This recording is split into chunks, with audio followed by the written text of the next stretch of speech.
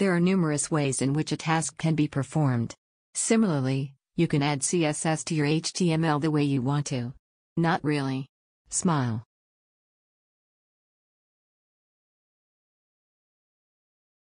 There are 3 ways to apply CSS to your HTML elements. Write your CSS within the HTML tags, inline CSS. Write it inside your HTML file enclosed within the style/style tag, internal CSS. Write it in a separate file with a CSS extension and include it in HTML using the link tag, external CSS. Writing CSS inside the HTML tags using a style attribute is known as inline CSS.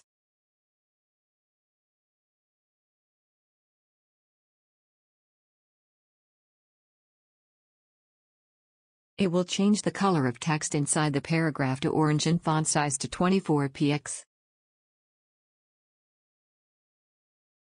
When you write CSS enclosed in the style tag within the head tag in your HTML file, it is known as internal CSS.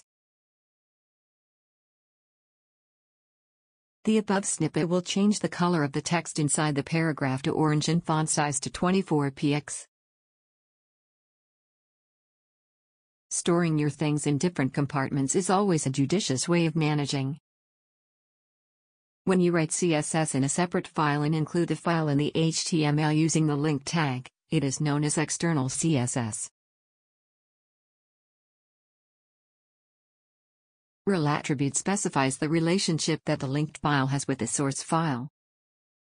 Type attribute specifies the internet media type and the value text/CSS conveys that it is CSS. href or hypertext reference is used to provide the path of the file which we want to link.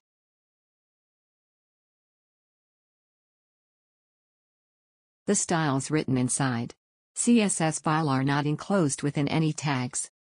Writing CSS externally is recommended as it is easy to manage as well as it can be used at multiple places easily. Can you include CSS using all the 3 ways? High five if this question popped up in your mind. Smile. If you include CSS in all the 3 ways having the same property in selector, then the inline CSS will have the highest precedence and it will override all the other CSS. If you include internal CSS as well as external CSS, then the precedence depends upon the order in which you specify them inside the head tag.